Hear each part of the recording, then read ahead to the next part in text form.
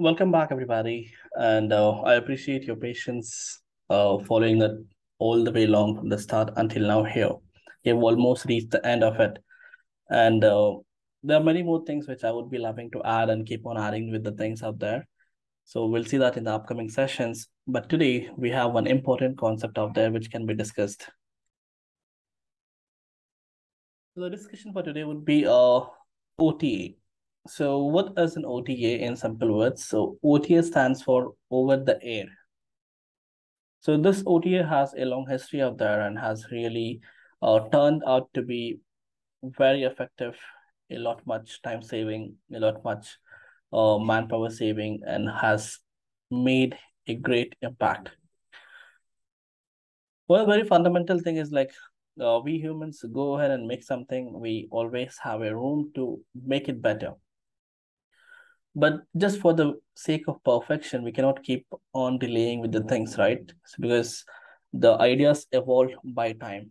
So you may want to go ahead and then deploy that particular device or particular uh, system, but then you may come up with new ideas and new way of improvising that thing. So which need to be later updated, which need to be later added into it. But just for the case that you want to keep it completely up to date, that is never going to be possible because every single day you will have something better coming in. So keeping that in a concern out here, we have this over the air, which makes it a lot much easier. So even after going ahead and completing the deployment or putting that system in work, you can always have a new updates pushed to it. Now, there are multiple ways we can do this. One is that you go ahead and get the devices one by one and connect it to the computer and then upload them with a new firmware or new software or new instructions, which is going to be a time consuming, tedious, and a lot of money, which is not a good option to go ahead. So the better way is over the air updates. That is, if this is connected to the internet, I can access this device from anywhere in the world, and then I can go ahead and start using it. That is, push an update to it. And as soon as it detects that there is an update available, you can that will fetch up and update it. So that will have a new firmware and so on. So this can be used for various different things for getting the new software, firmware, or any other things. So and you all might have seen your mobile phones, you get updates coming in, right? So what is that in simple? They are just trying to optimize it more better, adding new features which are given to you in time sequence. So similarly, our case also, we may do something today and then tomorrow we may do it much better or in a better way. So we keep doing that thing. So in our concern, there are multiple different implementations of it, software over the air, or you can say provisioning over the air and so on. But we are going to do is FOTA, FOTA. What does it mean? A firmware over the air, which means that we're going to update the firmware for this over the air. Now, that is really going to help us to get the things being done in a lot much easier way. So I can upload a firmware today, and then tomorrow I may come up with some other use cases or some other better way of doing it. So I can go ahead and update that with the help of FOTA or firmware over the air. I'll be starting with simple implementation first. So this is going to be the simplest of all implementations, which would require you to keep this device connected to the same network on which your computer or PC is connected, or from the machine from which you're performing the update. So both needs to be connected to the same network. They may need not be connected to the physical network, but they are surely needed to be connected to the same network. Fine. So that is what in this when you do it. Remember this point very importantly. You may be doing this and you may not get that options to do it if this device, that is your ESP32, what I have. So I'm using this device currently here because this has some issues with this USB port here, and all my other ESP32 boards are already into some other development board, like some other works. So even this is one of them. So this has an ESP32 inside it. So it's kind of a gateway out here which has a 5,000 milliamps battery and can connect to all the clouds, whatever you mentioned it, and so on. So it has a lot many things to do with. It also has an SD card of 16 GB, which can store up to 16 million plus records, and for offline storage, and many more things. So I'm just going to use this for now, which is in turn having the same ESP32 inside that. Remember this. So even if you don't really go ahead and worry about like what exactly is in this and so on, that should be really the common normal ESP32. Okay. So consider that we have an ESP32 here. Fine. So let me just put this. Got it, right? Now let's do it. So let's get back into the Arduino IDE here and start with it. So you get this particular sketch, what you see on my screen right now here by default. So some of you all have requested me to increase the font size while I'm explaining this thing. So I'm going to do that for you right now. I do read your responses and so on. So here we go. You can get this default basic OTA sketch, which is already included into your Arduino IDE here. You can get that from the files and then go to the examples. And then if you scroll down here, so if you have already installed an ESP32, you will get this Arduino OTA, basic OTA of that.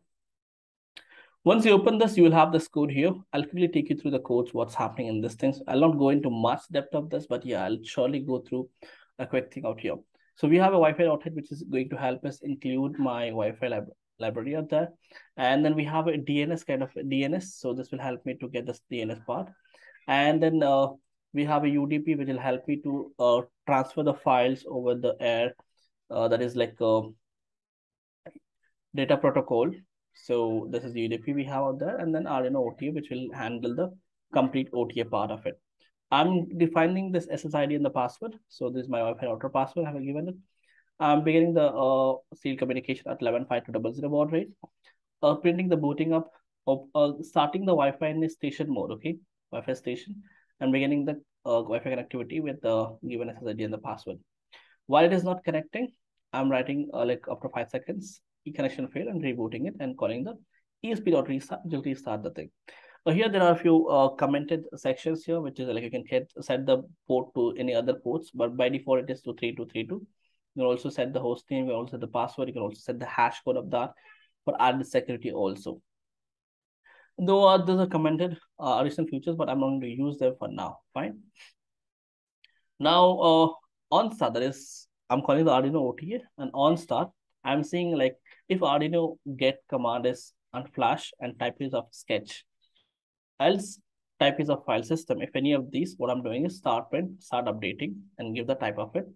And on end print, end it. Okay, on print, end it. And I'm also printing the percentage, that is progress. What is the progress happening? So in percentage here. And if this case, I'm just also handling some errors here. If this, in case there is some errors happening. So if the error is like authentication error, then I'm giving authentication failed. And if it's so beginning error, then I'm begin failed, connecting failed, receive failed, and end failed. In any of these scenarios happens, I'm just using the if else condition to handle those errors. And then calling the OTA begin. And if it is like once this is the scenario, if the OTA starts, okay, normally ready an IP address, like if it is getting connected to the Wi-Fi, which is here. So if this is connected, so I'm printing this serial print ready and IP address, and printing the local IP address. In the void loop, I have a Arduino OTA handle, which is continuously handling the OTA part. I'll remove this from here right now. So I'll remove this, okay? Because this is a first sketch. So this is all about the first sketch. Now, let me go to the tools out here, and then I have the Arduino here, COM3. So it is my ESP32 itself. You can see this ESP32 dev module, same thing. And everything is normally common as we have it. I'll upload this code quickly out here. So once I upload this code, there's some more things to be considered. Like now I'm uploading the code, which is having the OTA functionality implemented into it. All right. Next time when I upload some other things out there, I would add some extra things into it, but make sure that this mechanism is already present into it, because this mechanism is required. It's like OTA part should always be there no matter what program you're writing it. Okay. This part should always be there so that in future, if you want to handle any uploads, you have to get this. Okay. So I'm uploading this code here. So I will press this, and I remember that in some other most of the new boards, you don't really need to do this. That is, you need not press this. Okay. So yeah, done uploading here, and you can see this my serial monitor sees something out there. So let me just show you the serial monitor. So see this serial monitor sees updated ready, and IP address is connected to this. Fine. So once this has been ready, make sure that the Wi-Fi with your machine is connected, that is laptop or computer, and the Arduino is connected. This one is ready to is in the same network. So if I C, my is connected to Alimad itself, and even my this one is connected to the same. So both are in the same address. So now once that has been done, you can go to the tools and go to the port, and then you should see something like this. It says network port. There is one network port available here. It says it's with 32 dev module onto this particular IP address. So compare the IP addresses with this. It's the same one, which means that that's the same device out there. So I'll select that one now. I'll select this one now. Fine. So I have changed the board now. Remember, I have changed the board like port to ESP32. So this is connected to the same network, and even the machine is connected to the same network. So I've changed this thing out here. Now let me add some changes. And remember, whatever the changes you add it. It's up to you. But make sure that this mechanism, what is there right now, that is the OTA part, should be there. Because if you don't remove this thing, then next time you will not be able to update it. Fine.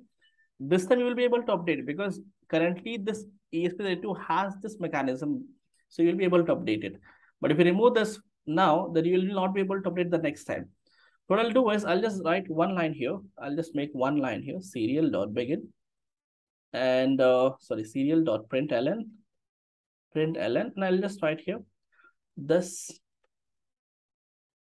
is version 2. Fine. I'm just writing this thing and let me upload this. Remember now, its tool is since port number is not connected to the COM3, remember. So there is nothing of USB part now. It's connected over the network, that is network port. I'll upload this again now, okay? And this time I should be able to upload this. And while you're doing this, it may ask you for a Java kind of access, like admin access kind of a thing. You need to allow that access, okay? Remember that. It has already asked me earlier, so it doesn't ask me again. But if it asks you, please do that. You get that enabled, okay? Allow the access to it. And with this, everything should work perfectly fine and everything should go ahead well. Let's just have a look at this and see what happened here. I'll open my, okay, I have closed this thing also. I'll open my, it says uploading other, okay, which means that the file is getting uploaded right now. So I'll just increase this uploading right now, 39, and you have seen the percentage, right? 50%, 52%, 54%, and so on. It's perfectly good. So it is uploading. You need not press anything here. It's over there, it's updating. Fine. So it's 100, 82, 80, 95, 100. Great. So done uploading. Awesome, right? It says done uploading. Let me just open the serial monitor here. So serial monitor is not supported on network port. So if we cannot have the serial monitor coming in the over the network port because that is only available via the serial communication out here. So we have successfully uploaded this. Let us cross check now. Okay. Let us cross check. So what I'll do is I'll go to the tools and then change this to COM3. Change this to COM3. So now it is connected via the COM3 and I'll open my serial monitor. And let me just show it to you that it is updated. So if you just have a look at this, so it is now updated. So this is version 2.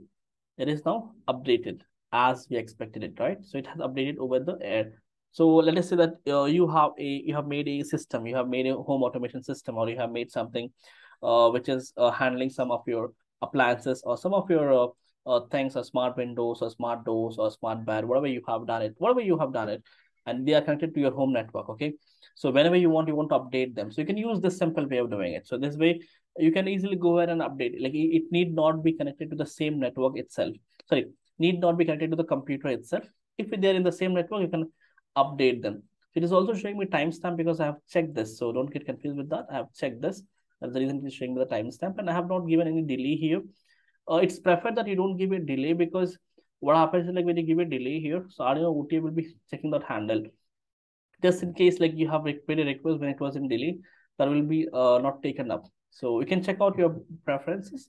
You can check out like what happens with the changes out there, and you should be getting to know it more. So that's all for this video out here. And I hope you have enjoyed this and you got to know what exactly you can do with this. So this should ease out your updates and so on. If they are connected to the same network, within the same local network, it is available, then that should really help you ease it. So in the next video, we'll see like how can we go ahead and do it other way around out there, even if it is connected to some other network and so on. We'll see that out there, and we'll explore all the further things. So let me know in the chat box if you have felt awesome about this and what have you implemented this or not. And for what I've implemented, I'll be loving to read your thanks. So I'll see you in the next video.